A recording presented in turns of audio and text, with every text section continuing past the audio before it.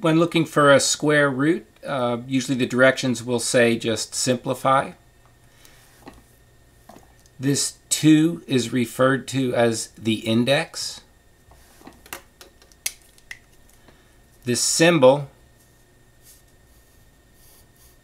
is referred to as the radical sign. And the number underneath the radical sign is called the argument or the radicand. The idea of a square root is you think of what number times itself will give you 49.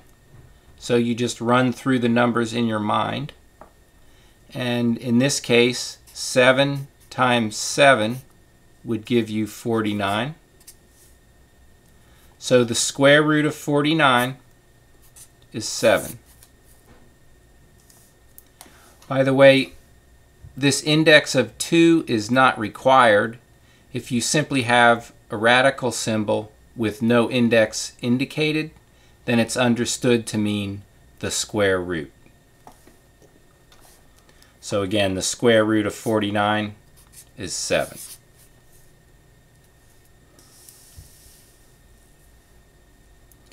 The square root of 100, if you think of 10 times 10, that would give you 100.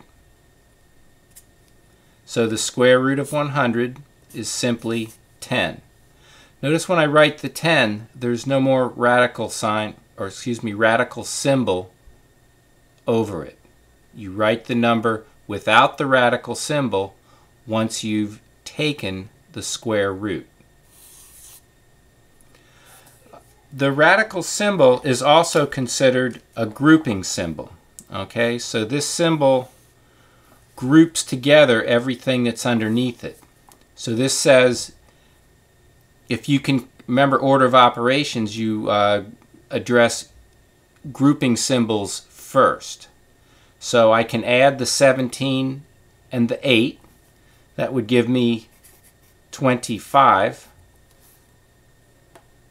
But the radical sign has not been used yet, so it comes down.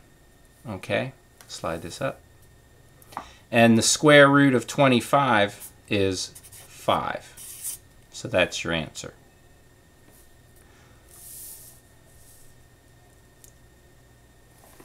We'll do a few more. The square root of 64.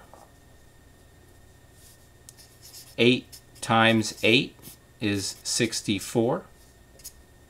So the square root of 64 is 8. As the numbers get larger, you might have to do a little bit more thinking. Remember, the square root of 100 is 10. So the square root of 144 is going to be more than 10. You might try 11.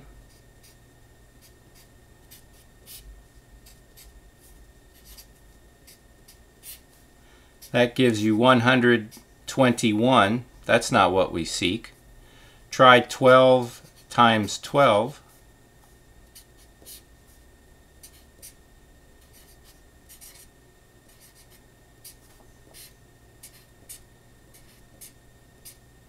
There. So the square root of 144 is 12. Looking at our next case, remember the radical sign is a grouping symbol. So first we'll handle 95 subtract 14, and usually I'll do my scratch work off to the side rather than underneath, okay, because I want to put the result underneath. So off to the side. So 95 subtract 14 gives us 81. I put that result here. And then I bring down the radical sign, or excuse me, the radical symbol, because I have not used that yet. All right. Now I take the square root. The square root of 81 is 9. because 9 times 9 gives us 81. So the square root of 81 is 9.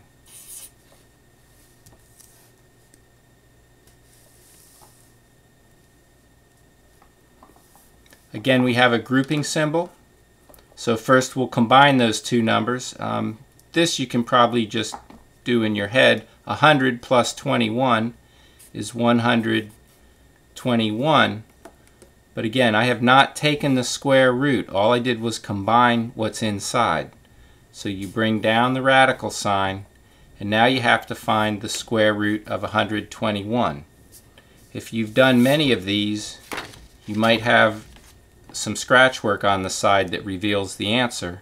We happen to know it's 11.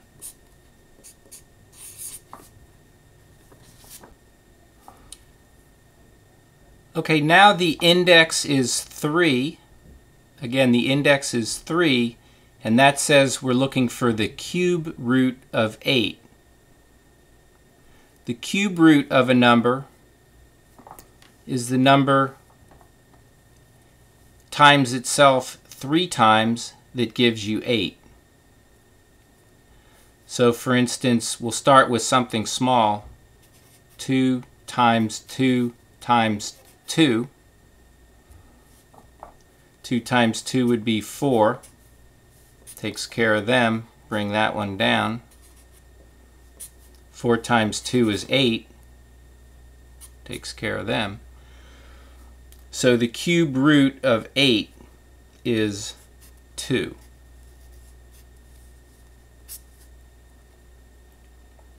Another way to express this would be 2 to the third power is equal to 8.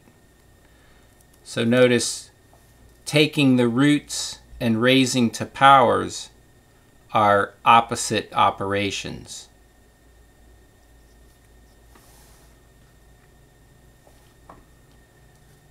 The cube root of 64, we'll try 3 times 3 times 3. 3 times 3 is 9. Bring that down. 3 times 9 is 27. That's not what we seek. We'll try 4 times 4 times 4. So these first two gives us 16. Bring down that 4. 16 times 4 is 64. And that's what we're looking for. So the cube root of 64 is 4. I could have circled my answer up here. You can see cubes get large quickly. So I'm not going to get too carried away with this, but we'll look at the cube root of 125. Well, we tried 3, we've tried 4. Let's try 5.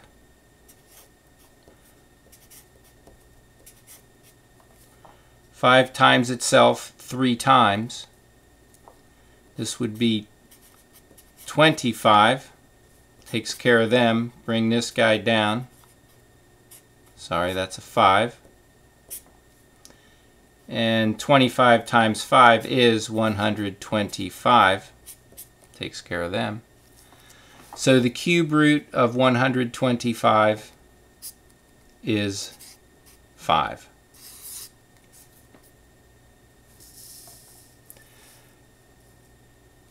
Keep in mind that the radical sign, the radical symbol is a grouping symbol. So first we'll add the 20 and the 7. That will give us 27.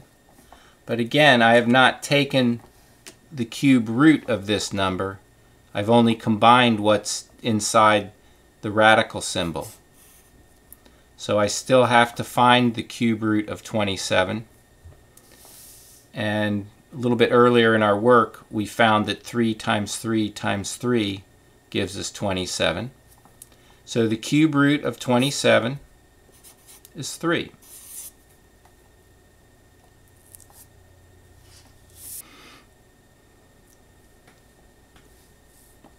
I'd like to go over a few more cases that might look strange.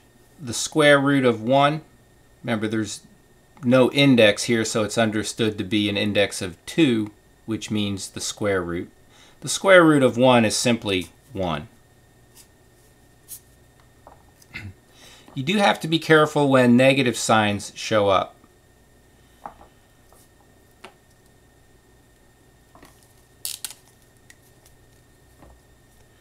The negative square root of 9 can be found because the square root of 9 is 3, takes care of that. Now this negative sign just comes straight down. So this is our answer. However, the square root of negative 9 has no solution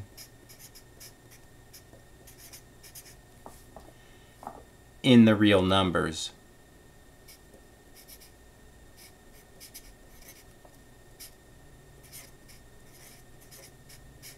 And for number, I'll just put that symbol. Because if you think about it, how can you have a number times itself that gives you a negative value? So whenever you can't, at least not in the real numbers. We have complex numbers where there is a solution, but you're not called on to deal with that just yet. So you have to realize if there's a negative underneath the radical symbol, there's no solution. Usually this answer is sufficient.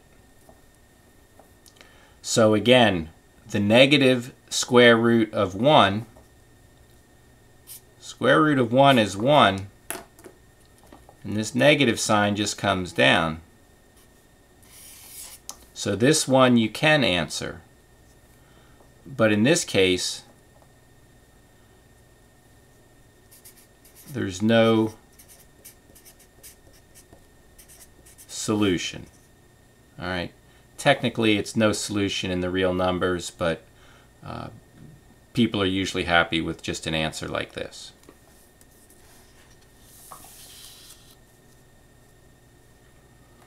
Now, unlike square roots, where you have to be very careful about negative signs, with cube roots, they don't cause a problem. So we've already figured out the cube root of 8 is 2. And in this case, the negative would again just drop down. Over here, if it was a square root, we'd have a problem. But because it's a cube root, we'll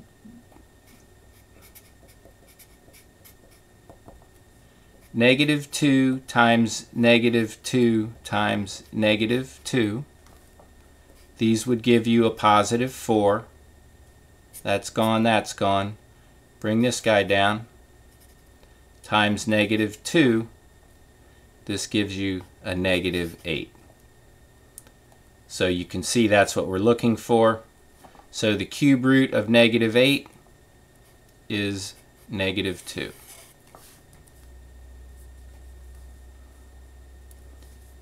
Negative cube root of 1. The cube root of 1 is 1, and the negative symbol just comes down. The cube root of negative 1 is simply negative 1.